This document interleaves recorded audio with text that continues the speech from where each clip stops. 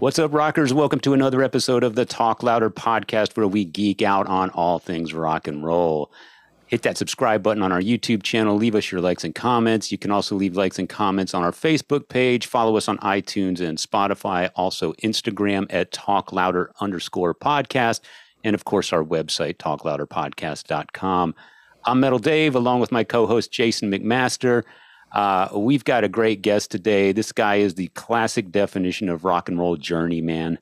He's been in numerous bands throughout his career, some of them huge, some of them not so much. We're going to talk all about them. He's also got some new material that he's sharing with the world right now. He's currently living in Nashville, Tennessee, and releasing individual singles.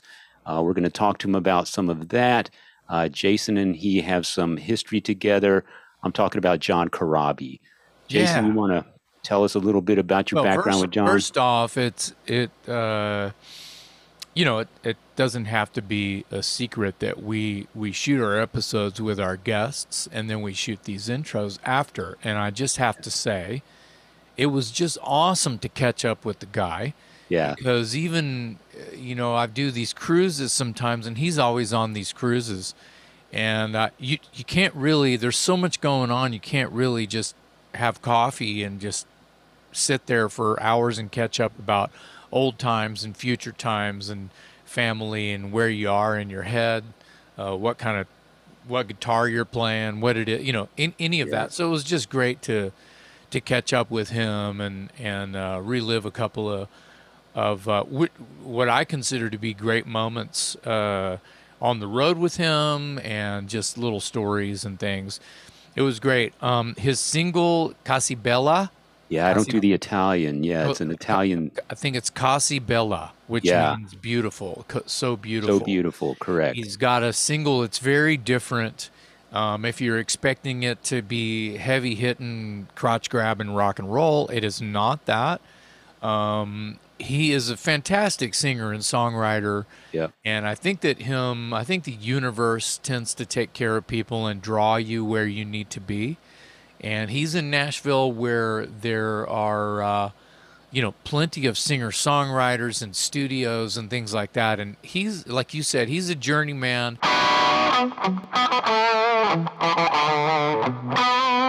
John, thanks for being here. Are you in Nashville currently? Is that where you live? Yep. I've been here since 2006. 2006. That's a while. Yeah, I've been here. I came, what's funny? I came down in like 03, 04, somewhere around that time, at a music publisher that I had met it was weird. I don't golf, but I was at a celebrity golf tournament in Destin, Florida, and I met this guy. He said he owned a publishing company in Nashville. And so we, kind of bullshitted, and I had a couple drinks with the guy. And then I guess he went home and he started looking up my old stuff with the Scream and Motley and Union or whatever. And he called me on the phone and he goes, "Wow, dude, like I was really looking at you as like the lead singer of Motley Crue, but I didn't realize," like he went back and he listened to songs like Father, Mother, Son. Of course. Motley Crue, like Drift Away, Misunderstood, Love Shine, then Union. There was Robin's song, October Morning Wind. And he goes, "Wow, you've got a lot of great acoustic things." I'm like, yeah, I mean, pretty much. And I'm sitting here bullshitting. Everything that I've ever written, I've written on an acoustic guitar, and then I translate it when I do the record. Wow, cool. Well, he said, "Would you like to come down to Nashville and maybe write with some of my guys on my roster?" So I said, sure. So they flew me out. I stayed at a hotel, and it was weird. There was something to be said, and Texas is very much like this as well, but there's something to be said about Southern hospitality. Like I was completely blown away at the fact that I could go into a bar after I was done doing my writing thing, and I would walk into a bar alone, not know anybody. And I'd sit there, watch the TV, have a bite to eat. Somebody would sit down next to me and just go, "Hey man, how you doing? You a musician?" Mm-hmm. Yep. And then, but you're looking at them like, I'm from Philadelphia.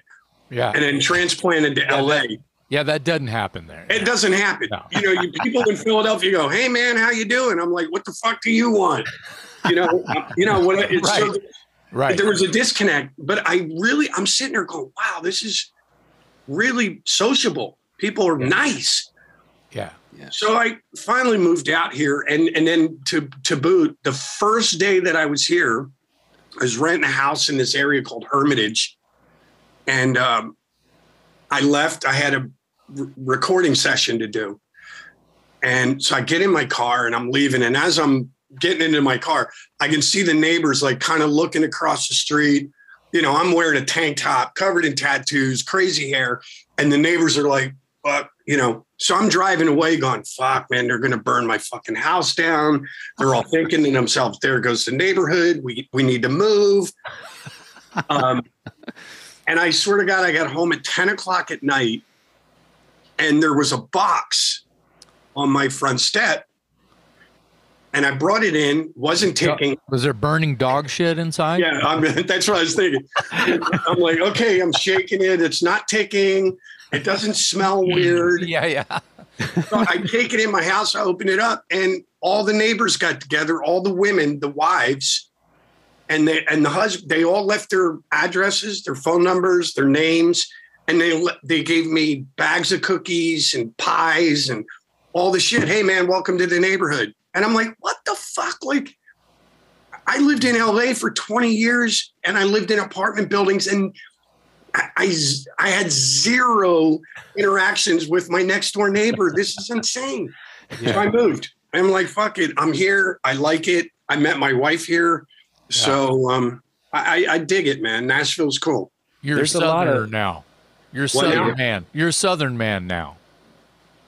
What's the old phrase? By the grace of God. There seems to be a lot of rock and rollers moving out to Nashville. I think Cheetah Chrome was living there for a while. I think Tom Kiefer lives out there. Dude, I can honestly tell you, since I've moved here, well, Tom lived here when I moved here.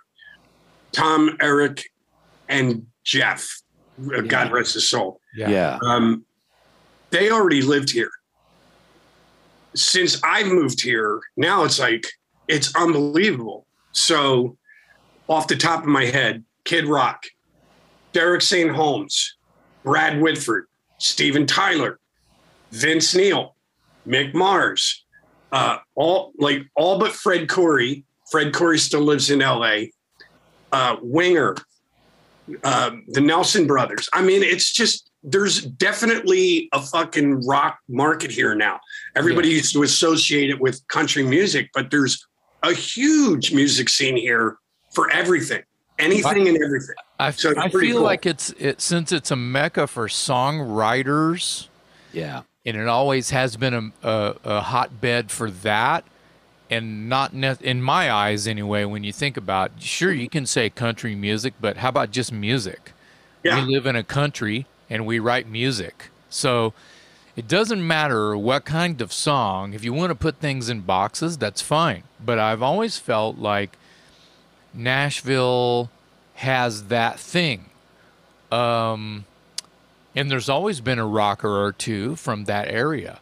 So now there's just this sort of nest there. You know, I remember when Hollywood was kind of dying and burning, people were saying, "Oh, we're headed to Vegas," and all of Hollywood moved to Vegas, and which also has a massive influx of musicians as well. Yeah. Yes, and I just feel like a lot of West Coasters got out of there. But I mean, I feel like the Bay Area. Speaking of California, I feel like the Bay Area is just another Nashville. You've got any kind of song, you've got any kind of player, you've got any kind of, so Yeah, let's talk about your new single and how that came about, and mix that up with the last like 20 months and what you've been doing sitting on your bobo. Yeah, my bobo's actually starting to become quite sore, and for no other reason than I've been sitting on it for a while. That makes three of us. Yeah. The Casibella thing, man, I'm getting a positive reaction from it, but the one thing that everybody says is, wow, not what I would have expected from you. Yeah, I said the same. Yeah, but the funny thing is, I know that you can write that kind of a song. You can write any kind of song you want. I know that. So part of me was like, oh, this is weird, but it's not that weird. But it's funny.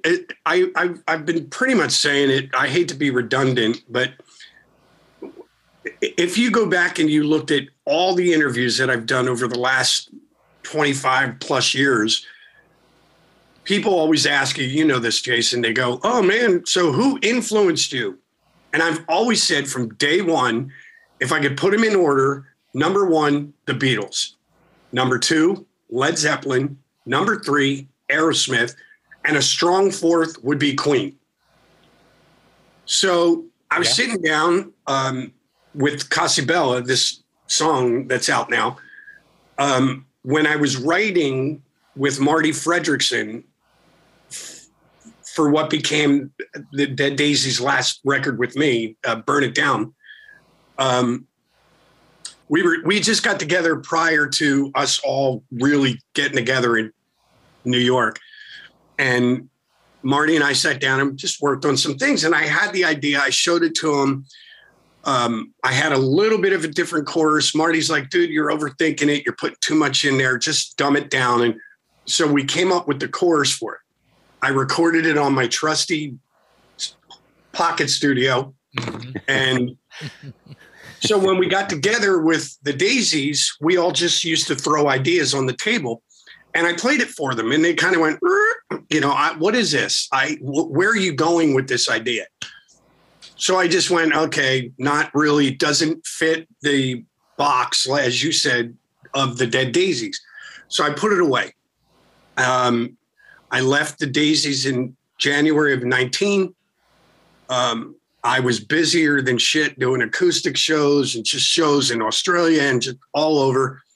January of 2020, I called Marty. I said, dude, I want to do a record. Will you help me? Yep. So we started looking at shit. COVID hits.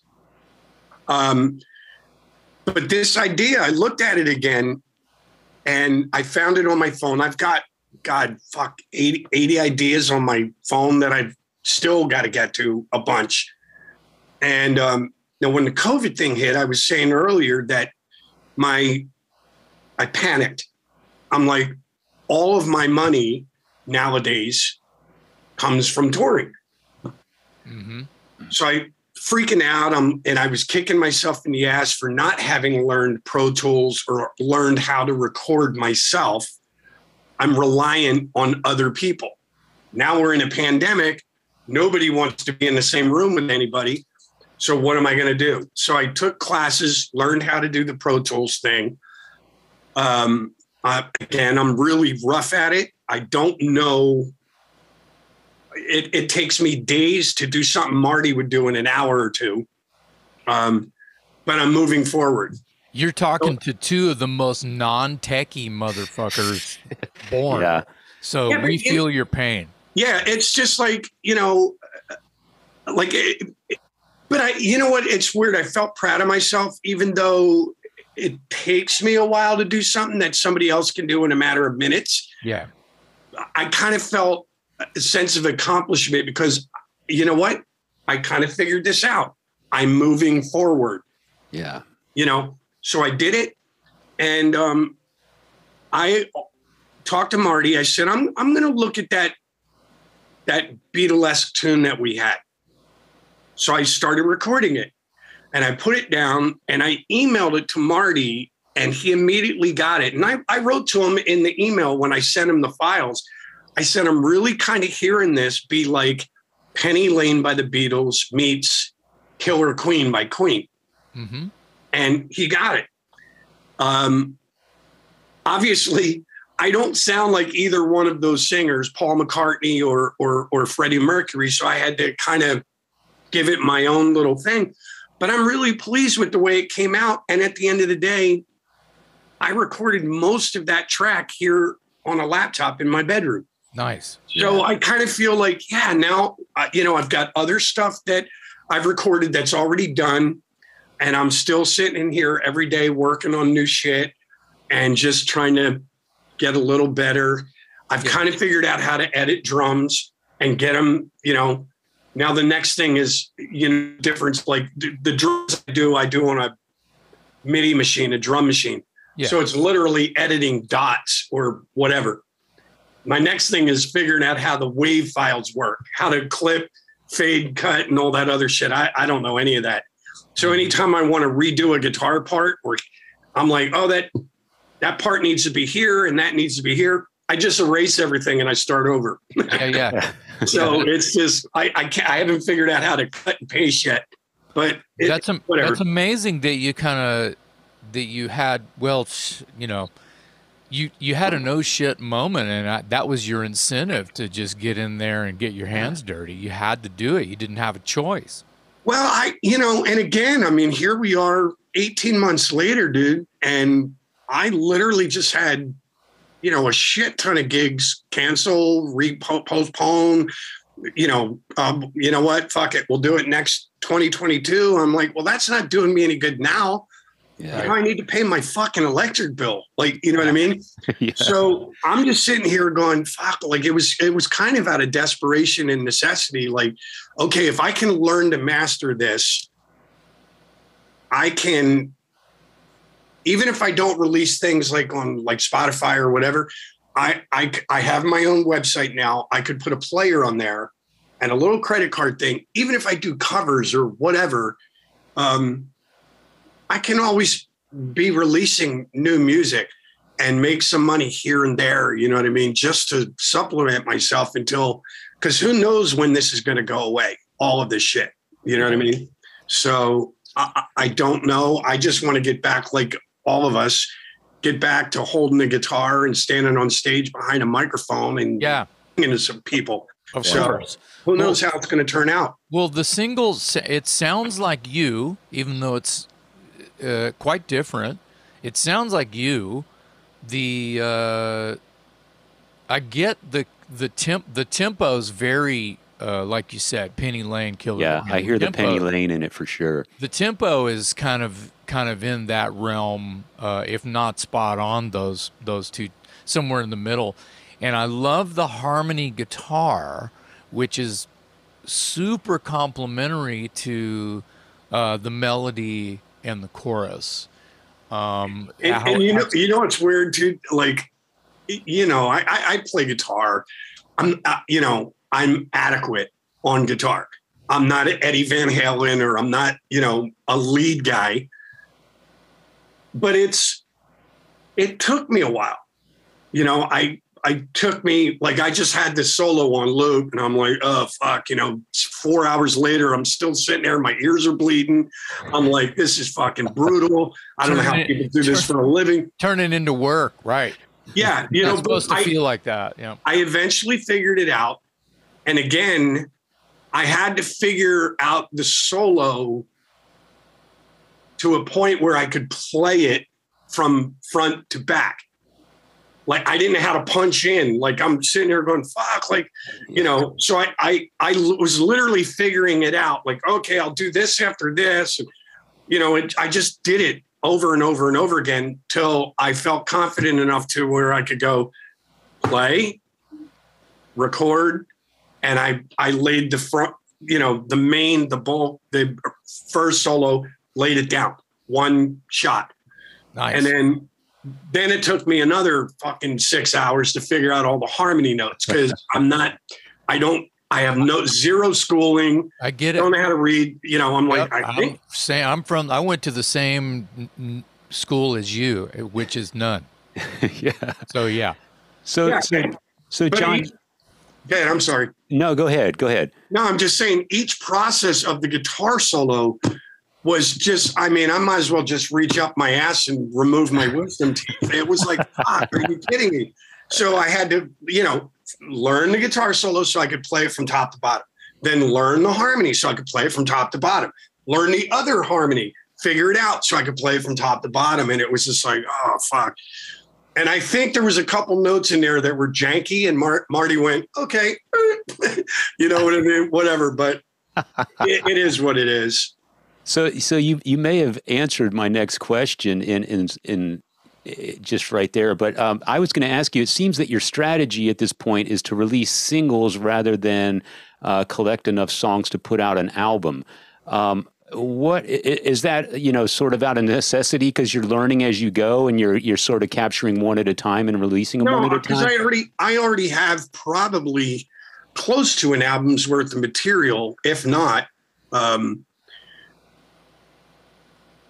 I was actually doing the album with Marty prior to the COVID thing.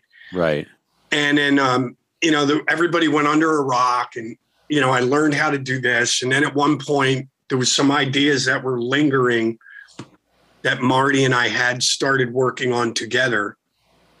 And he moved to Florida. He was here in Nashville for a while, had bought a house in Florida. So I called him and I said, hey, dude, it was funny. I didn't even know he moved. I'm like, hey, dude, you going to be in the studio this week? He's like, I don't live there anymore. And I'm like, fuck, where are you at? He's like, I'm in Florida. So we talked and I made arrangements. I have a motorhome, found out where Marty lived, and I rented a thing and I went down there. And while we were at his house, kind of working on some ideas, that's when Marty kind of poked the bear and he goes, dude, why are you doing a record?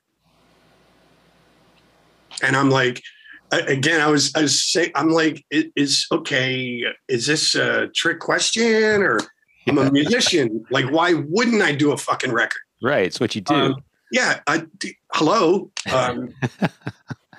Brain surgery is kind of out of the question at this point. So let's do a record. Right. But he kind of put everything into perspective. He goes, dude, the amount of people that actually buy the physical product, if you look at record sales anymore, the percentage in the global scheme of things, that number is so small of the people like Jason who go to the record store and buy vinyl or buy CDs, or, you know what I mean? I mean, if you really look at it, I've got a car that was made in 2019 that doesn't even have a CD player in it. Yeah, I know. Plug your phone in and go. Right. So he's like, nobody's selling any records. And so I thought about it, and unless you're AC/DC, because Power Up, I think, went platinum.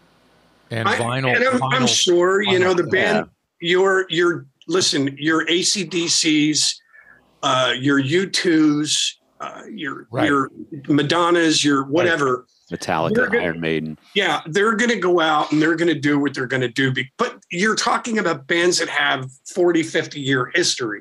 Yeah. Correct. Guys like you and I who kind of made a dent, but didn't really, whatever. Relate. Yeah. It is what it is. So a lot of this is pointing into one sort of area that sounds like he made you look at in this conversation, and that is the end of the attention span. To actually quote, the new Armored Saint album has a song called End of the Attention Span, and that's pretty much where we are. Is I think that by putting a song out, or even just an EP, you're probably doing yourself a little bit of a favor and are able to see fruit on the tree faster than if you're trying to make a record and sell 10 songs to somebody. They're like, what? Wait. So, you're giving them a bullseye. I mean, if you go back, Jason, and look at things, and this is nothing new. I mean, I think since the days of fuck, Elvis. Right. You know, Elvis gets signed. Elvis becomes fucking international superstar. And then every record label on earth is trying to find the new Elvis.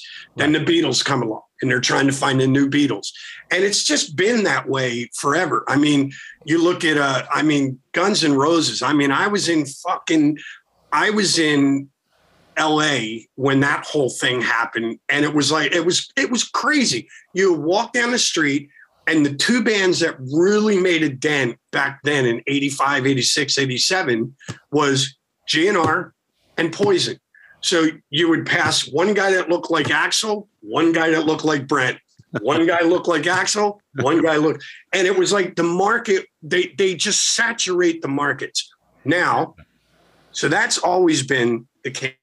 Now enter in this. Oh, yeah. This is a jukebox in your back pocket. Yeah. And so that took that old adage of 15 minutes to fame, 15 minutes of fame, and it's really taken it down to like 2.5 minutes. Yeah. Because you flood the market, everything's accessible, tired of it, move along, boom, boom, boom. You know, so here, let me interrupt again. Singles are, let's go back to what you said, Elvis. Elvis made singles. It was one song at a time. He wasn't looking to make a record. They just waited till he had enough material to make a record. And it was usually only the one song, the 45, the one boom is what they really focused on. And so that's kind of where we are right now. Yeah, it's weird. It's kind of it's a combination of old and new right now. Yeah. You know what I mean? And it's like, I'm kind of old, but I'm trying to figure it out. I'm like, I have no idea how this shit works. Yeah. You know, mention again where they can buy the single and some other things. I'm just going to lay a broad thing out there. Anywhere you can do digital downloads, it's available on Amazon Music, Apple Tunes, iTunes, which I just figured out are two different things. I thought they were the same thing until recently. But after this conversation, I'll probably still walk away going, yeah, it's the same thing. No, I didn't realize it. I just saw my own thing. I'm working like a PR firm that does a lot of this electronical bull voodoo. Right. They just made a thing for me. And I'm looking at the things going, oh, cool. Spotify, Pandora, iHeartRadio, Apple Tunes, iTunes. Wait, what? I thought they were the same. I thought it was the same company. Apple, different companies. Got me. Who knew? You got me. So anywhere anywhere you can download it. It's on all the streaming services as well. Awesome. If you don't mind, let's talk about some of your history. Now, I want to jump in and kind of bring a little bit of our history and how we met. John, do you remember the first time we met and how we met and what was happening? Well, I'm probably wrong here. I know we shared the same manager, Mr. Tim Heine and John Greenberg. Well, yeah, and I don't know if this was after we met, like that you're talking. Yeah, we did. Didn't my wife do your hair and makeup for a photo session with Niels Lozauer? Niels Lozauer, and you were the gopher. You were the driver. We as a band rode and look at me now. I'm still a driver and still a gopher. Rode in your little, I don't know what it was. It was like a little, I don't know. I want to say it was a Pinto. I know it wasn't a Pinto, but you had a little, maybe it was Val's car. Maybe it was your wife's car. Yeah, I had the first letter right. It was a piece of shit. Oh, yeah. Okay, right. A piece of shit. Little stick shift thing. I don't remember what it was. And we went around and did location stuff. Yeah. And that was the first time we met. Hey, dude, are you in a band? Yeah, I'm a singer. Yeah. Oh, well, I'm from Philly, but I moved out here and da-da-da-da-da. And we didn't know who the hell you were. And next thing you know, you were, hey, you're the guy, you're the driver. You're Niels Lozauer's driver. Da-da-da-da. It's like, what? Wait a minute. I never thought of you as the driver ever again after that, especially after I heard you sing. Heine took me to see a band called, what was it, Saints and Sinners? Saints or Sinners. Okay. And I think it might have been an acoustic thing.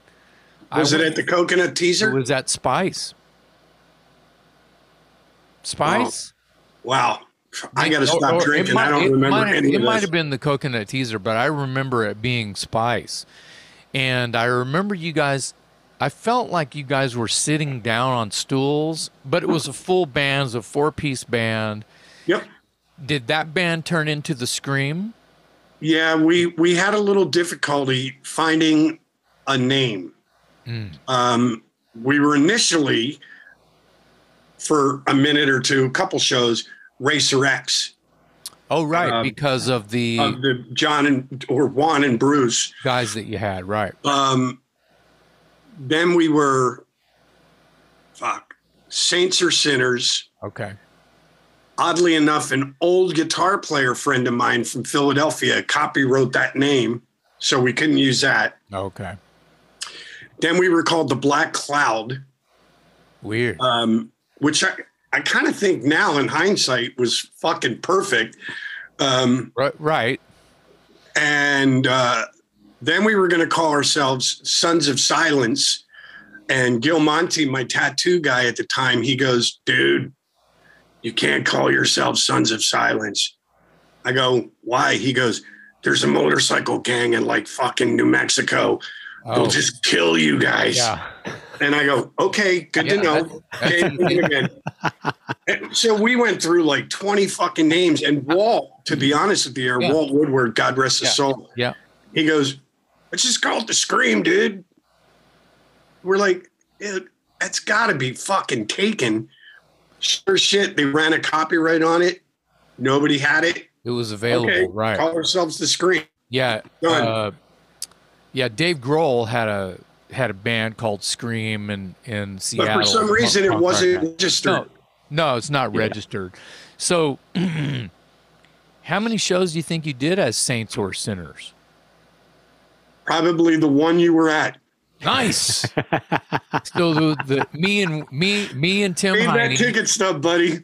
Me and your manager, our manager, and like the other 6 people and the bartender's dog are the ones that saw Saints or Sinners. Exactly. Nice. Save that ticket stub. That will go down in history. Nice. And that would have you may have the only one in history. Nice. What year do you think that was? Because I'm not even going to try. 90? 90. 80, late 89, 90? Yeah. So this is me and you at Spice. That's me and you sharing a mic, which is a no-no now, because we know we could get each other's cooties. And that's at Spice.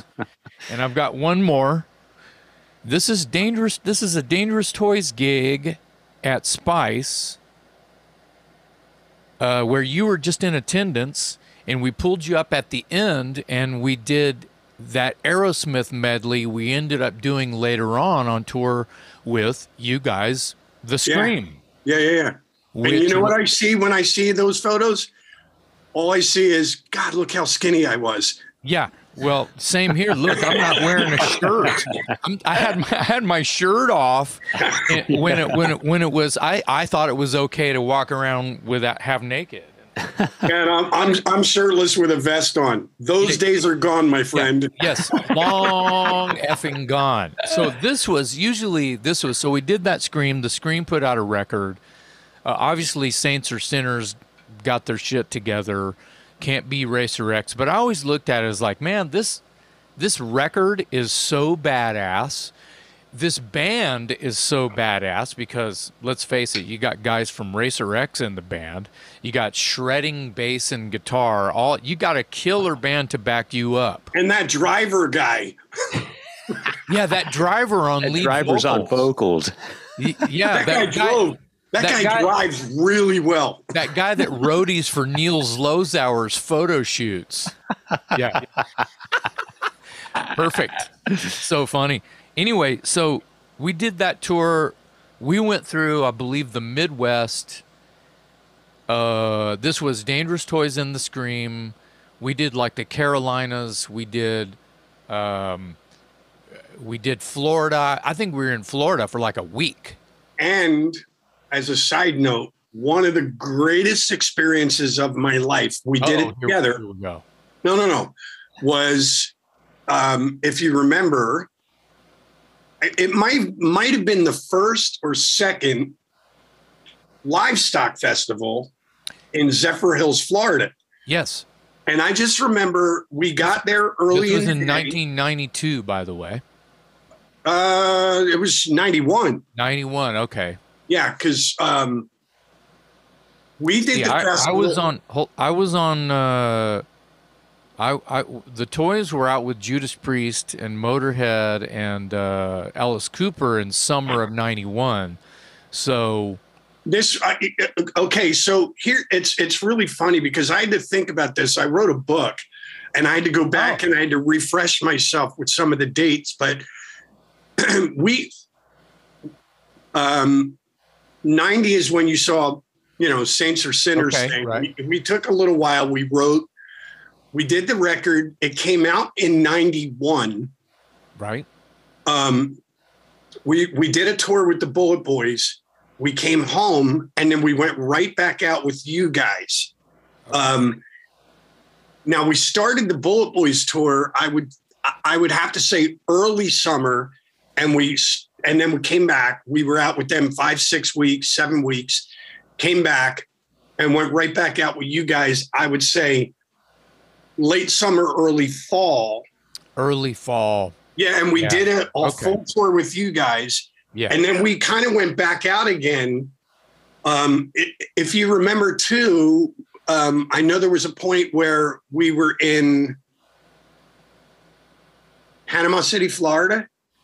You guys went on with Juan and Walt went on, and Bruce and I had to go to England and promote the record overseas for like literally one day. We came back. We did that. That was like, we were on tour with you guys. It was late. I want to say autumn of 91. We did the East Coast. We got down into Florida.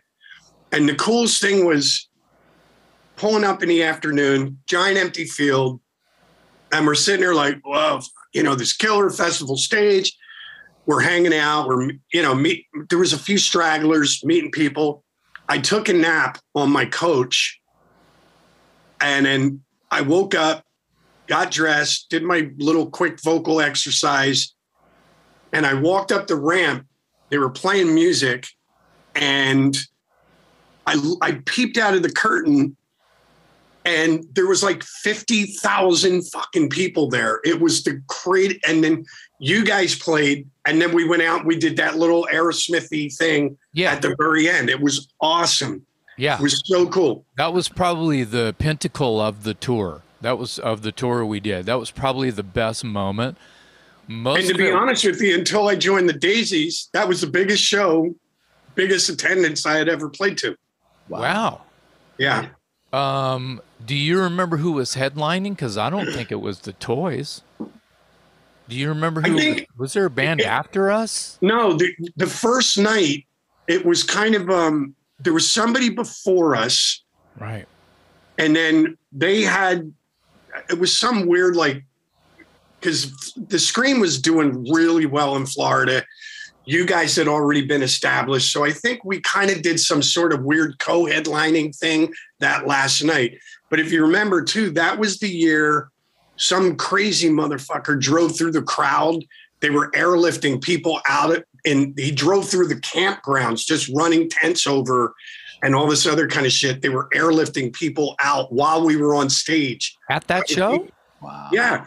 Holy crap. I could see a helicopter like literally in the field, like landing and then taking off while we were on stage.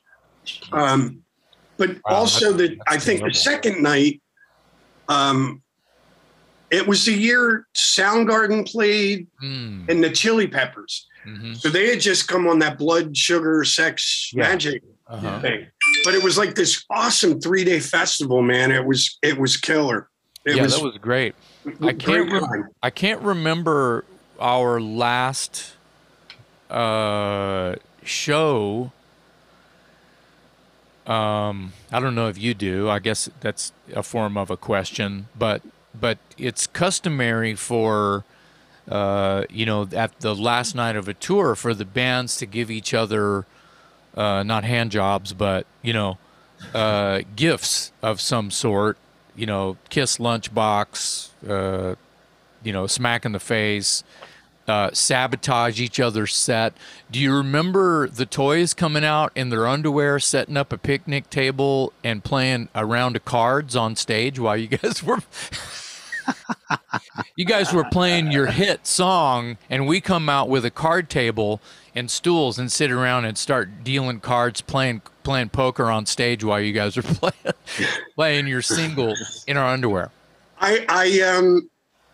Yeah, but for the life of me, I remember that, but I can't remember what we did to you guys. You guys came out and duct taped me to my mic stand. You taped my boots to the floor. You just started wrapping tape around my legs.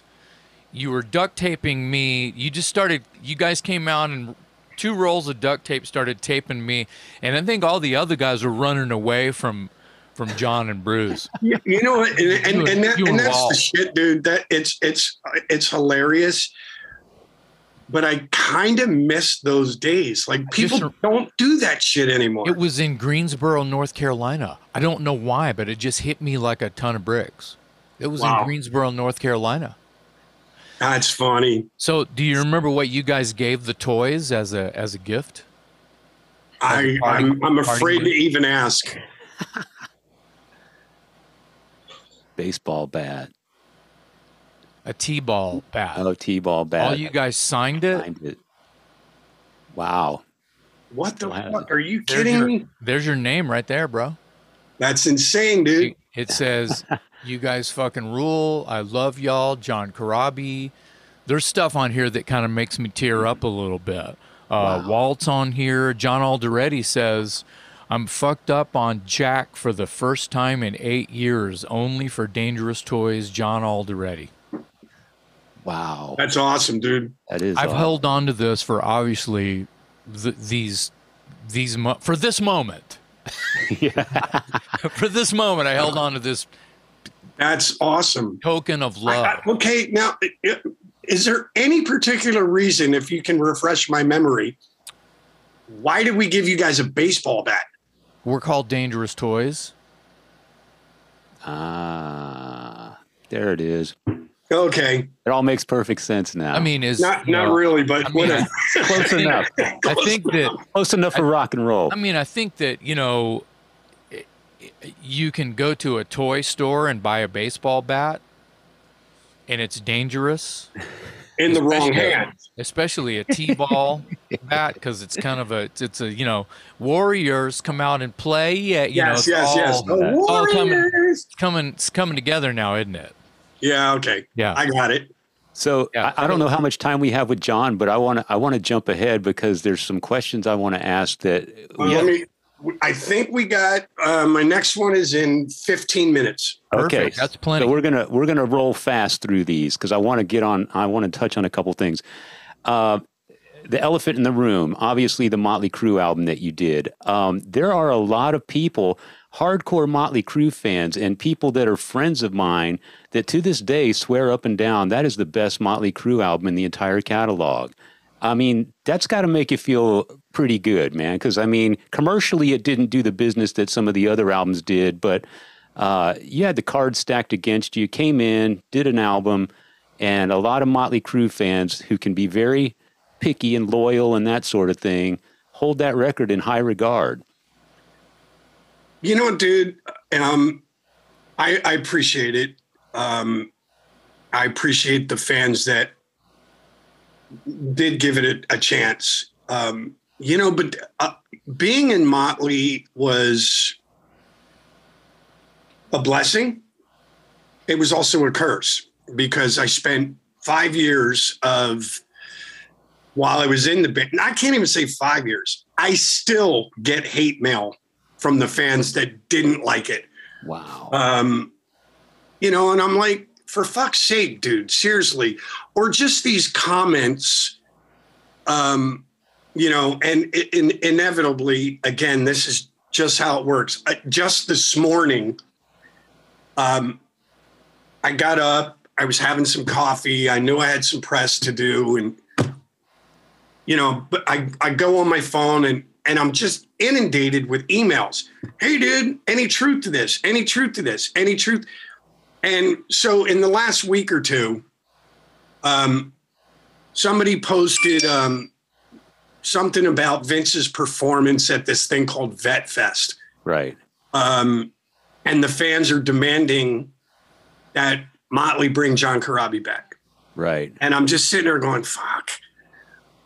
And then a couple days later, there's somebody runs with a story like Nikki Sixx issues ultimatum to Vince Neil, lose 50 pounds or we're bringing John Corabi back. Wow. And then this morning, I have it right here. You'll laugh at it. It's fucking hilarious. I don't know where these people get these ideas or this shit from, but today I woke up and this was I don't know if you could see this. Yeah, we can see that. Yeah. Hold secret rehearsal with John Corabi, Vince Neil to be ousted. Wow. What the hell? I'm like, I had a great time with the guys. I'm very proud of the record, but all of this bullshit really made me look inside myself. Like standing on stage and having fans hold up a sign like, fuck you, where's Vince? Or, you know what I mean? Yeah. It makes you, like, at first I was rattled by it. But then I'm like, you know what? There's nothing I can do about this. All of this shit is out of my control. Blah, blah, blah, blah. This morning I posted something finally after a week of bullshit clickbaiting. I basically just said, okay, here's 3 things you need to know. I'm positive Nikki did not give Vince an ultimatum and use me as leverage. No. Number 1. Number 2, there were no secret rehearsals, 0. And number 3, after the way they portrayed me in the Dirt movie and the comments made by a certain member of the band about my writing talents and my lack of contributions to the record that I was on, I wouldn't fucking do it anyway. Right. So let it go. It's never going to happen. I wish the guys best of luck and with everything they do, but fucking I'm out. Like, stop it. It's not going to happen. Nice. Yeah, the guy that played you in the movie looked like a mouth breather. They were, you know what, I was like, Corabi is not like that at all. The guy's super spry and fun. The guy they had was like a duh. And I took that, to be honest with you, like if you really go back and look at some of the comments that have been made in the last couple years by a certain member of that band in regards to me, I took that as an intentional slap in the face. Yeah. And I'm like, I just kind of, to be honest with you, I'm like, you know what? There's no reason to have me in the fucking movie anyway. And if you're going to do it, I was pissed. I'm like, if you're going to put me in the fucking movie, then at least give me the respect of having Morgan Freeman play me. Yes. Fuck off. You know what I mean? Yeah. And he would be totally into it. And I have proof right here. Boom. Okay. So there we have it. There's Morgan Freeman and I just hanging out. He's playing my guitar. He's wearing my hat. We're just having a good old time. That is together. Morgan Freeman playing you. Who made that? What is that all about? Who made that? There's a girl in Atlanta, Georgia named Michelle Reed. She's a photographer and she took some photos of me in Atlanta. And she goes, oh, these photos are coming out really good. And I'm like, oh, cool. I go, don't forget, please put them through the Morgan Freeman filter awesome. To make me look cool. So she took his face and put it on my body, and that is hilarious. I've had a lot of fun with that. But it's just like, guys, let it go, man. You know, I swear to God, I look at life, and we all do. Yeah. I look at life as a car. You put the car in drive. The intention is to move forward. If you're looking in the rear view mirror while the car is going forward, you're gonna hit something and crash. Yeah. So stop looking in the mirror. I'm not. Yeah. So let me ask you also, I wanted to know, because in the fine print on this album right here, there is one John Corabi credited as playing guitar on every track on the Brides of Destruction debut album. And it almost sounds like perhaps maybe your songwriting partnership with Nikki kind of continued into Brides. Correct me if I'm wrong, but ultimately what happened and why did your involvement end with that band? I didn't care for the record. Really? You know, and in all honesty, in hindsight, I don't hate the record. I was confused as to what direction, you know, like everybody could say, we're eclectic, we're this, we're that, we're, you know, all this shit. But we all know when you do a record, even if you're eclectic, there has to be some sort of a thread that runs through everything that makes everybody go, this is Dangerous Toys.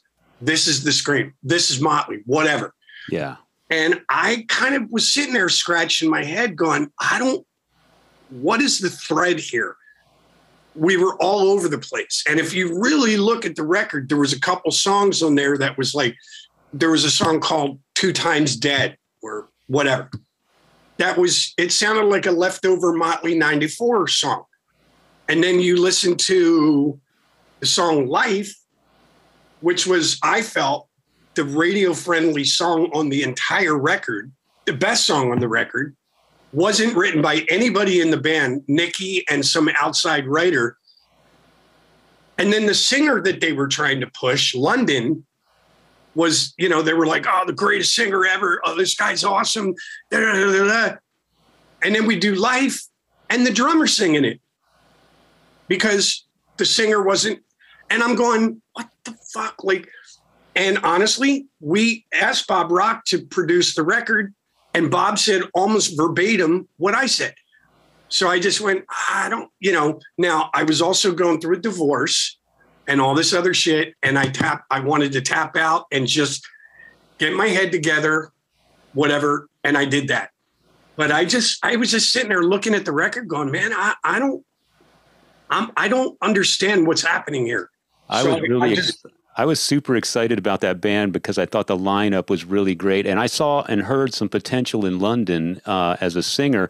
But I tend to agree with you. I think half of it has a certain consistency, and then the other half of it is kind of a little meandering. Yeah. So I hear you. I mean, if you really look at the songs, dude, even the heavier songs, if you look at Shut the Fuck Up and 2 Times Dead, Shut the Fuck Up's got almost kind of a metal punk thing going. Yeah. And then 2 Times Dead still sounds like something from the Motley 94 record.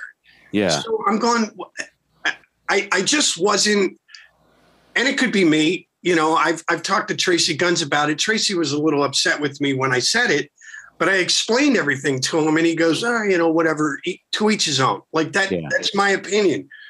So I just said, I'm not going to hang here. Like I'm not the type of person that can go through the motions just for a buck. Yeah. I'm not going to do it. Right. So I left the band. I said, in all fairness, I'm going to stand on stage and smile and act like I'm into this record. I'm kind of deceiving myself and I'm deceiving the fans. So I'm out. Yeah. See you guys. Have good luck. Wow. Yeah. One last question I wanted to get to, at least from my end. I have to ask you about Dead Daisies. Now, there was a band that had some success and some fantastic musicians, and you were involved in 3 of those albums, I believe, at least 3 studio albums, possibly an additional live album. But in your estimation, what is the reason that Dead Daisies could not keep a consistent lineup together? Well, first of all, everybody's looking at it as a band. Okay. And they've gone out of their way to let everybody know. It's on the website. It never once says band.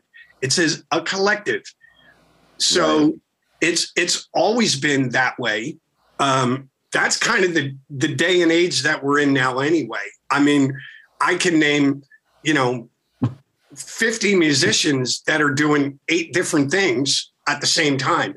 They're just trying to keep busy. Well, I know Broken Teeth and, whatever, but it's like, you got to do what you got to do. You're a musician. So, and some things fit into a wheelhouse, and you may write something that's perfect for Dangerous Toys.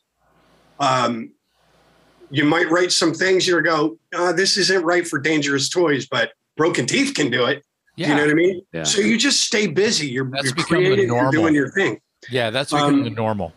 Yeah, and honestly, my time with the Daisies was great. I had a great time with them. I'm very proud of everything that we did. But the Dead Daisies, for me, started to become the only thing that I could do. I already had a band with my son as my drummer. And the entire time I was in the Daisies, he's like, Dad, God, what's going on? Like, when are we touring again? And I'm just like, the Dead Daisies. And some people would go, well, that's a good thing. It just became all encompassing. Yeah. And I just was like, and their work schedule was brutal. So I just went, you know what? I'm going to take some time, go try this, catch my breath. I had just gotten married in August of 2014. And in February 2015, I was in the Daisies and gone for like 4 years. Yeah. Wow. So I just wanted to spend some time with my family, try releasing some of my own music, go do some shows with my kid, and, just give it a roll. So, yeah. Interesting perspective. A lot of people, as fans and outsiders, we don't always see that side of the equation. So I appreciate you sharing that. That's a very valid point now that you explain it. And somebody asked me that the other day when I mentioned it. They're like, yeah, I guess a lot of the fans don't realize. And at the end of the day, I couldn't picture myself doing anything else. But there is a thing, and Jason knows my son, like he saw him when he was a little kid. Yeah. Like and one of my biggest regrets is that I did not in any way, shape, or form. I wasn't there for my kids' birthdays, graduations, weddings. Like I was gone. I was on tour all the time. Yeah. So I'm just older now, and I want to be more in control of where I work, when I work, and how hard I work. Like I want to spend some time with my family now as well. Sure. I've got granddaughters now, all my kids, I missed a lot of their lives. So I want to make the most of every minute that I'm breathing. John, it's been fantastic to talk to you today. I've loved every moment of it. I love it that you're just sticking your head out there trying to be John Corabi. You've been John Corabi the whole time and not just a gopher for Niels Lowe's hour. I knew that was coming back. If you weren't going to bring it back, I was going to bring it back. Well, he gave me the middle finger. I just wanted to bring it up again. You beat me to the punch. I was going to list that as one of his credentials as we signed out. Yeah. But so I just think that it's fantastic that you know what John Corabi has to do. It doesn't, wouldn't we all like to have been in a band where it's just one band your entire life, like Lars Ulrich? He's only had one band the whole time. So, and that's amazing when it didn't really happen to me. It didn't really happen to you. It didn't happen to Dave. That's the cards we were dealt. That's right. So, we're not making it up as we go along. You're just John Corabi all the time, whether you're in this band for a while and this band for a while. You have to look out for you, especially now that we're all elder gents. We're still singing our asses off and playing rock and roll. And it's been great talking to you, Dave. You can take us out.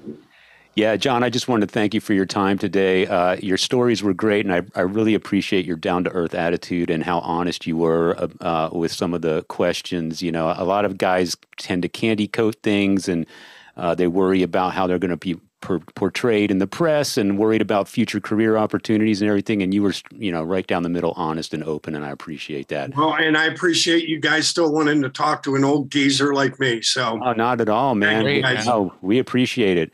And with that, we'll let you go. I know you got a busy day ahead of you. On behalf of my co-host, Jason McMaster, I'm Metal Dave, along with our special guest, John Corabi, joining us today on the Talk Louder podcast. Thank you all for listening, and thank you, John, for being here.